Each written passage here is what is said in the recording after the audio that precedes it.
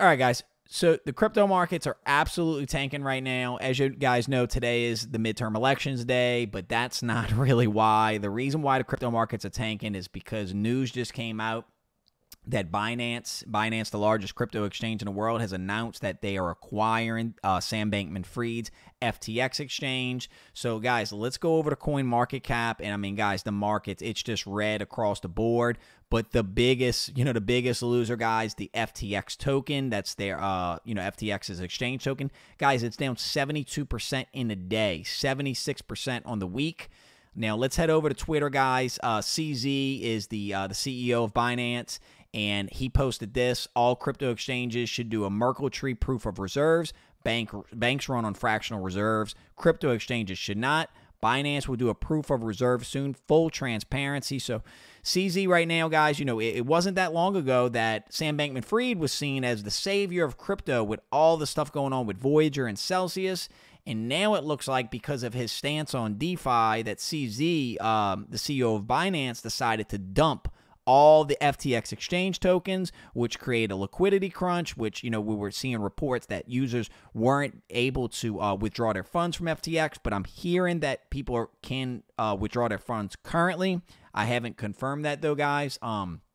CZ posted this afternoon. FTX asked for our help. There's a significant liquidity crunch. To protect users, we signed a non-binding letter of intent intending to fully acquire FTX.com and help cover the liquidity crunch. We'll be conducting a full DD in the coming days.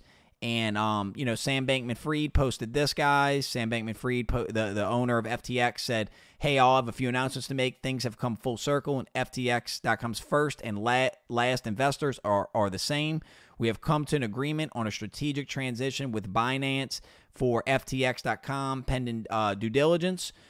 So what concerns me, guys, is that what if CZ decides not to acquire FTX? And if you're a holder of the FTX token, obviously that's going to be in a lot of trouble. Also, too, guys, y'all know I'm a big holder of Solana. And, FTX exchange is built on Solana. And FTX, I believe, holds a lot of Solana in their treasury. So they may have to liquidate assets. Guys, I don't know what's going to happen. This is perhaps, could be even worse than the Voyager situation, but there's some people that are very positive because a lot of people think that CZ is actually a really good guy and a really good player in the crypto space.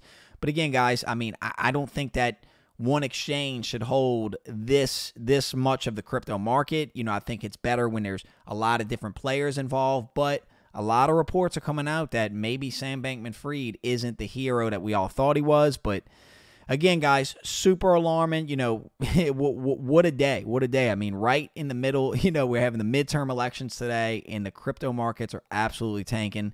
Anyway, y'all, I'm Classic Kev. Just wanted to bring y'all this update. Let me know in the comments, what do you guys think? Is this a bottom indicator? Is it further down to go from here? Who knows? Just another crazy day in crypto. Anyway, y'all, I'm Classic Kev. I'm out. Peace.